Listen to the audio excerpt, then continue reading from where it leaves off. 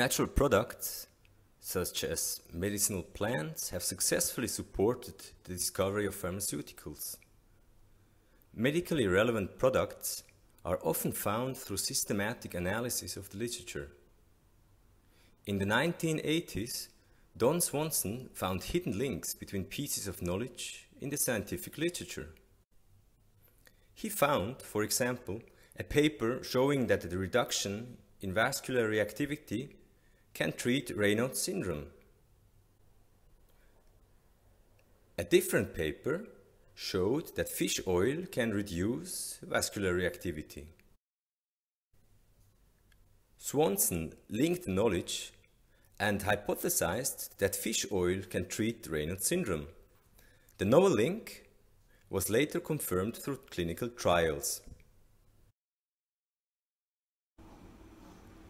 Now, imagine a paper to be a glass of water.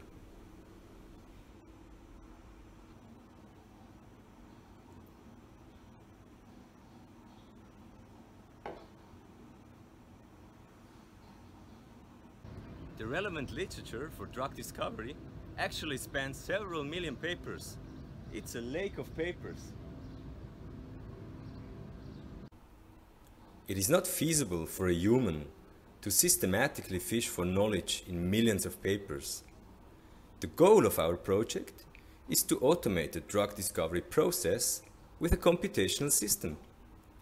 The system can be used not only for new discoveries, but also to query and explore present knowledge.